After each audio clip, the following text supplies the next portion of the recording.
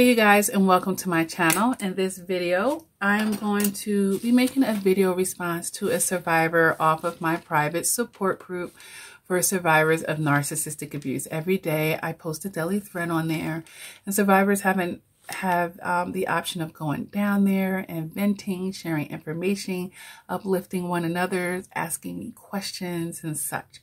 And you know, when I get a question that I feel like could really benefit the whole community, I'll, answer them, at least some of the answer under the thread, of course, but then I'll let them know, hey, I'm going to make a video, and you'll get further insight there. Okay. So here we are to the video, and let me read this young lady's statement under the thread. Okay. And she says, why is it so easy to regress?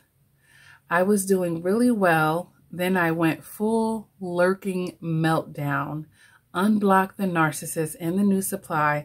I looked at everything that I could, and I haven't done that in months. And I hadn't even wanted to do that.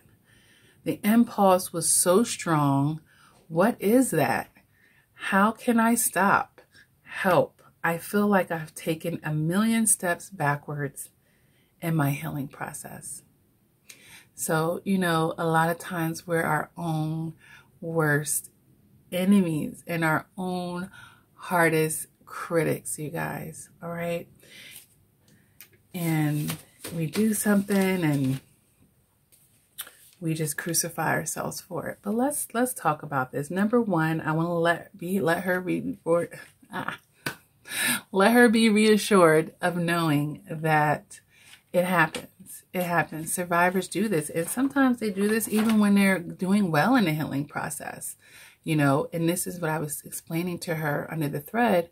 Hopefully, these slips, they do happen. But when they do, I'm hoping that when you're looking back, that you're feeling less emotional. You're feeling less feelings behind this person as you look back, And I'm not telling you to do it on purpose, but if you did it, let it be a measuring stick. Like, it didn't hurt as bad. But, and she didn't say it did, but she just felt bad that she even did it. Okay. So I also shared a video for her to watch. And this is a video that I made January 5th, 2019, for those of you who are interested. And it's called Breaking the Trauma Bond for Good. And in that video, and I do have other videos on the trauma bond, but in that particular video, I was talking about the scientific angle of things and how our brains work, and why it's so easy for us to regress given that information. So I do advise for you guys to watch that video, and I'll link it to the end of this one. But I was just telling her my number one, this is going to sum that up, is we're more used to the old ways than the new ways. That is the most simplified way of putting it. But if you want to understand, like I said, yet again, a little bit more deeply, please watch that video, Breaking the Trauma Bond for Good. Okay. If you don't want to find that playlist, you search on YouTube, Breaking the Trauma Bond for Good, Reflection and Progression, it will pop right up. Okay. But yeah, we're more used to our old ways than our new ways. Okay. I'm not sure how long she's been far removed from this relationship, but I'm quite sure it hasn't been years upon years upon years. It hasn't been that long, honestly. And most survivors taken at least 12 months to 18 months to even get to a sweet spot in recovery. Not to not be still going back and looking per se. All right. But like I said, as you look back, while you're finding the healing, you'll be less emotional, less affected by it. The rosy colored glasses are getting further and further removed. The narcissist might not even look like what did I even see in this person? Like, you look at them again, it's like, what in the world? What type of days was I in when I fell for this knucklehead, So it's so easy to regress yet again, like I said, because we're so used to our old ways and our new ways. This new way of no contact and being separated from this toxic energy, we haven't been doing that for too long, have we?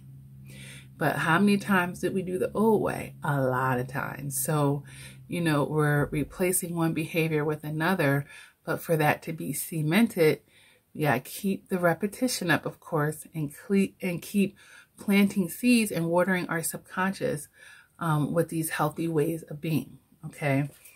That counter making this person look attractive in any shape, form, or fashion, all right?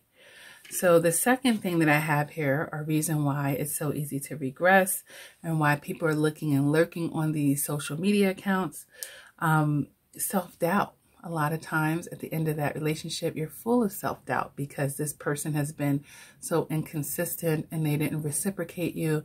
And then if you've had a long string or history of this, it just becomes that much more stronger and potent in your life. And then now you're having this energy of self-doubt and you're looking on their social media for confirmation. And the only thing you're going to be confirmed on is the illusions that they want to paint to the world and anybody outside of what's going on really behind a closed door with that supply. Okay. So being full of self-doubt and looking for confirmations in all the wrong places at that point. Okay. Number 3, we want to see karma. You know, sometimes it's not really about connecting dots and getting information. Like, have they fallen on their face yet? I want to see something bad. Did something bad happen to this narcissist yet? What can I find out? So, you know, we're snooping on to see if, you know, they're giving any information, if the new supply is passive aggressively showing signs of this and that. So we want to see signs of some karma. Sometimes, you know, and that's stemming from that energy of revenge. So number 4, sometimes we're looking for closure. You know, we're just looking for some type of closure. We're trying to connect the dots on things that, you know, we want to know. So just really just looking for closure. That one is pretty self-explanatory. Number 5, you guys, an idle mind is the devil's playground. So it could be boredom. So here we go, filling voids with this toxic energy, because this is what we're exposing ourselves to, their toxic energy, when we're going on their social medias. Okay. So number 6, you could have been triggered. You know, maybe a third party. Oh, girl, did you hear about da da da da da? Or you know what? I seen they posted this on the other day. Or, you know, maybe it's around the anniversary of the breakup or the anniversary of the relationship starting, or, you know, anything that could trigger you to think about that toxic person and like, well, what are they up to anyway? And here you are, Inspector Gadgering, right, on their website trying to figure this stuff out. Okay. So number 7, still trying to make sense of things. All right. Still trying to make sense of things is different from finding closure, trying to find closure. And that's different from looking for karma. Still trying to make sense, you know, just confused about who the narcissist is, what they're doing and what they did. And, you know, just trying to find whatever you can to help, you know, paint that picture in a way that will satisfy you in the mind frame that you are in at that time. Okay. So number 8, you haven't taken the narcissist off the throne or the new supply. You may be idealizing them. You know, some of you are making them the end all be all, even though they were so horrible to you. Like that was the love of your life and all this other stuff. So, you know, this is a form of idealizing them. Instead of seeing how nasty and dirty and underhanded and con artisty they were, how they just took from you and, you know, just negative. All right, just negative, you guys. So that's definitely something that could be going on. So those are all the reasons that I shared with her. So these next 1, 2, 3 reasons are some additional ones, sweetie, that I want to give to you and everyone else in the community. All right. So number 9, this is a big dog. This is really big. Struggling with ideas of loss. You know, I've made videos on this channel, and these 2 videos are under my motivational playlist for survivors of narcissistic abuse, for the days that you're feeling down and out, don't want to get out of bed, feel like you're being swallowed by, you know, that sunken place and that dark energy. And One of them is called Losing the Narcissist is a Gain. And the other one is about cutting your losses, called Cut Your Loss. Okay, so if you're struggling with the idea of loss, a lot of times you are limiting your views on what loss represents to you in your mind. Okay, I want to invite you to have a higher consciousness, you guys, and to see things from a bigger picture. You know, all loss is not bad. If you were carrying around some extra weight that you needed to lose, if you lost it, should you be crying over that and upset? No. If you lose a disease, should you be crying and upset about that? No. The narcissist is like losing a disease because they're toxic, and all that stress and everything that can cause dis-ease in your life, as it did. Okay, so struggling with the ideas of loss this is for the people that are seeing the narcissist in some type of gain. What were you really gaining by having this person in your life? And that really needs to be fixed in your thinking, because number one, it's not even the truth. That's not, you're delusional at that point. Okay, thinking that they were bringing something positive into your life other than a hard lesson that should have cost you to have a shift to bring you closer to yourself. Okay, they can be a catalyst for that. But you're struggling with ideas of loss.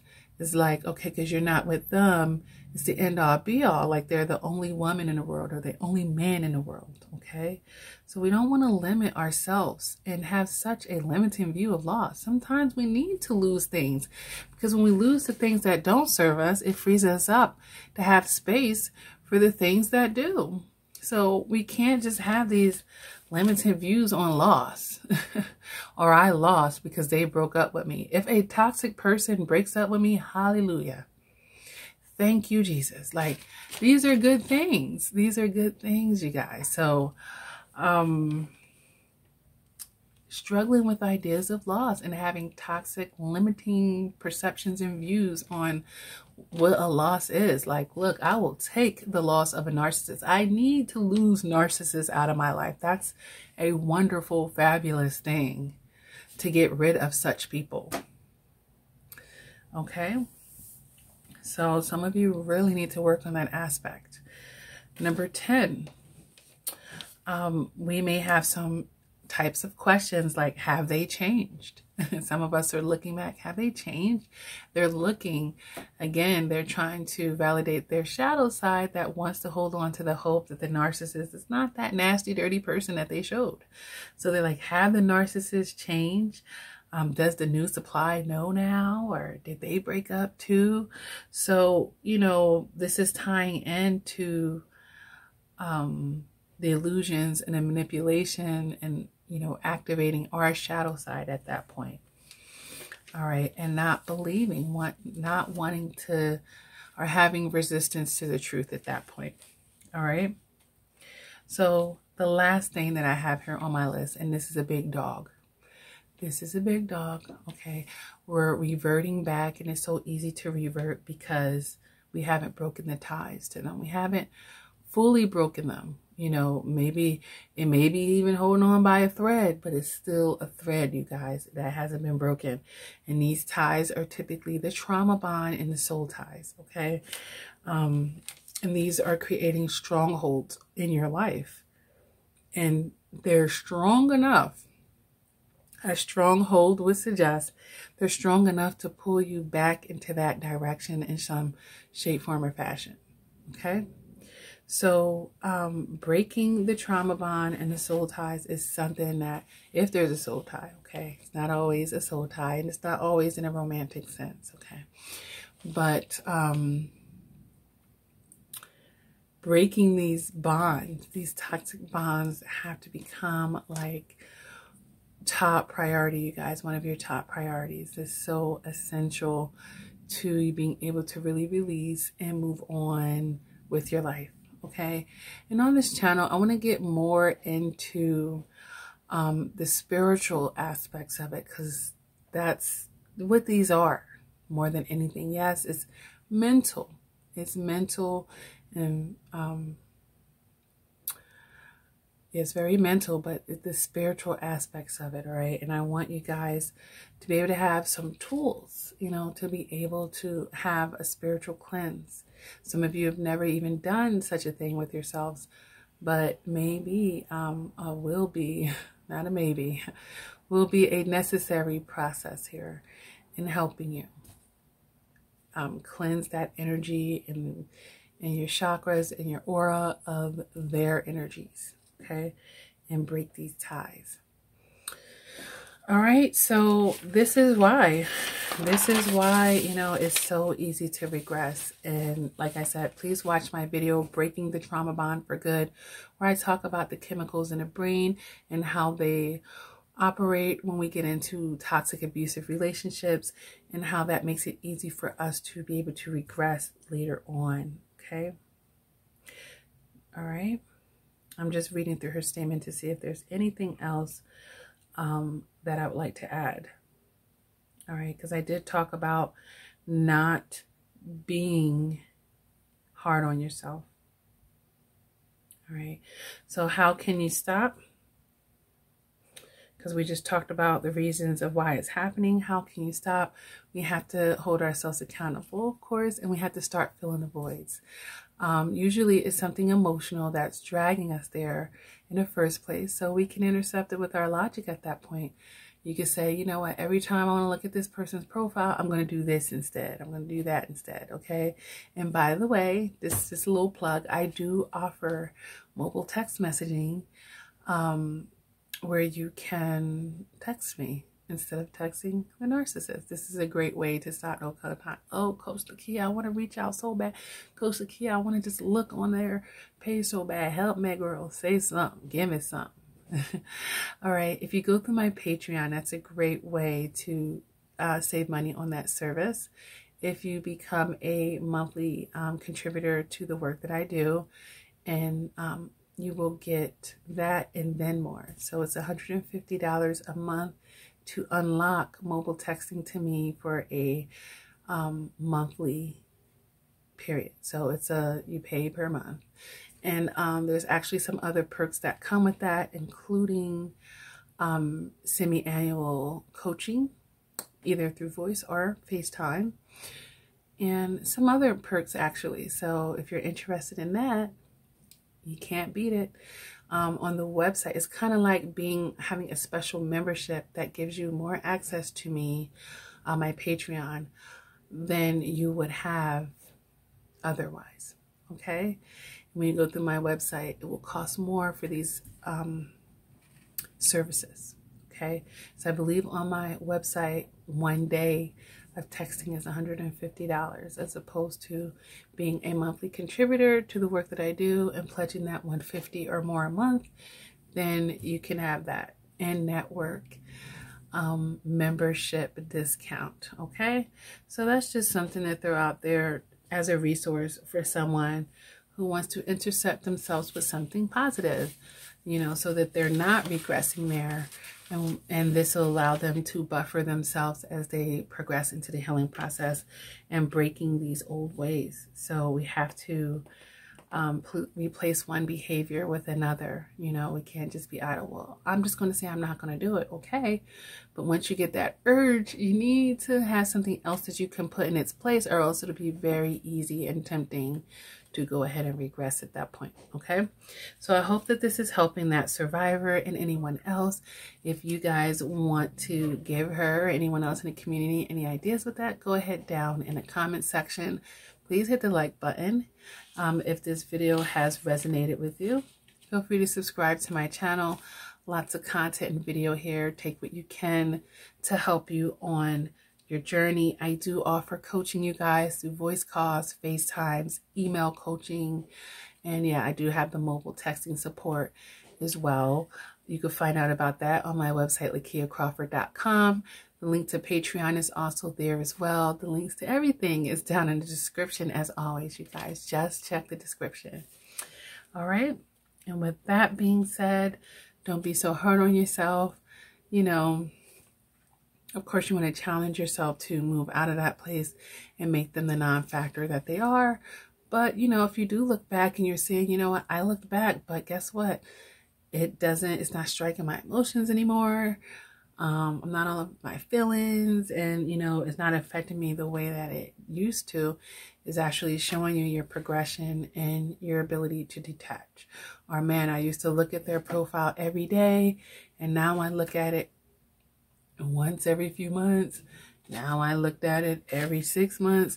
Now I looked at it once a year, and now I don't even look. You know, sometimes, you know, it is a progression like that, but it's still a progression. So I don't want you to count it out that I've taken a million steps backwards because I looked back. Because, you know, none of her message was saying that she was hurt or devastated and It was just saying, you know, I look back, you know. And sometimes curiosity does kill the cat. But in this case, you know, she's still standing, but she did look back. So, you know, get real with yourself and keep it real with yourself as to why. And when I gave her the first 8 reasons, she was like, well, I could see how all of these kind of fit into why I was doing this. And, you know, hopefully the other 3 could help you as well. And of course, you're welcome to seek out coaching as well. I do advise that to all survivors anyway, to go beyond just the YouTube videos, all right, and get more bang for your healing process and more completeness, actually. All right. With that being said, you guys, thank you for all your love and support. Never give up on yourself. Continue to do the work. And until next time, please take care.